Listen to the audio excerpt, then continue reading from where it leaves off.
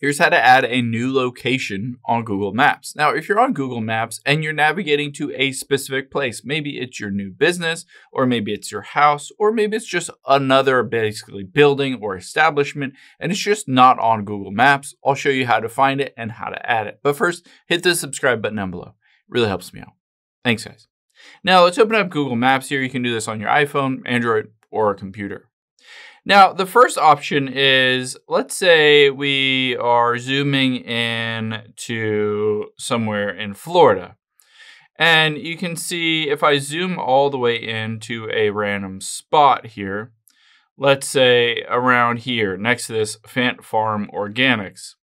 You can see if you wanted to, basically, you can always tap on a certain address. Let's say there's a house right here. I can tap on the address and I can always go over and I can hit save and I can save it to a specific list here, or I can, let's discard this, I can hit add a label and then label this as home or work or something like that.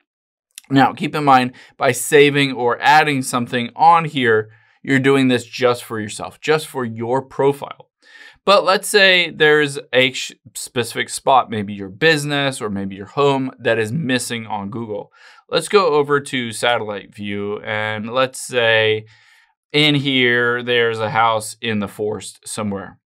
Now, what you're going to do is tap on the profile button at the top right.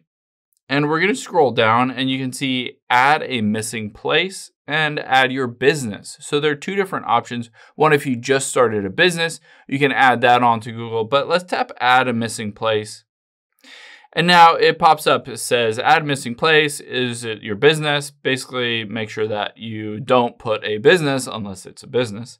But let's say add a place name and I'm going to just say this is a coffee shop. And category on here, I'm just going to say food and drink and coffee shop. Now on here, you have two different options to be able to navigate to it. One is you can type in the address. So you can just enter in the physical address. But a lot of times, if it is not already on Google Maps, maybe it doesn't know the address. So you can hit edit map location here, and then you can just navigate to it using the little pin. So let's say it's actually right here is where that coffee shop is. I can hit done and it finds it exactly right there on the maps. And you can see located within, this is if it's in some big strip mall or building or community center and it's just one spot or one business within that. You can always add more details like hours, contact, phone numbers, all that stuff. And when you're ready and you've entered everything in, including the address here, if you enter in the address, at the very bottom, you can hit submit. Now, keep in mind, when you do hit submit, this isn't just automatically added to Google as a missing place. It will be submitted for review. Basically, someone will take a look at this and make sure that actually has a coffee shop there, or they might look at satellite view and just confirm that those details are correct. And if they are, after they've confirmed them, then they'll just approve that. And when you go out of here and just go to Google Maps normally, now you'll see that missing place labeled on there as a coffee shop or a business or your home or a personal address, anything like that. It'll pop up directly on Google Maps.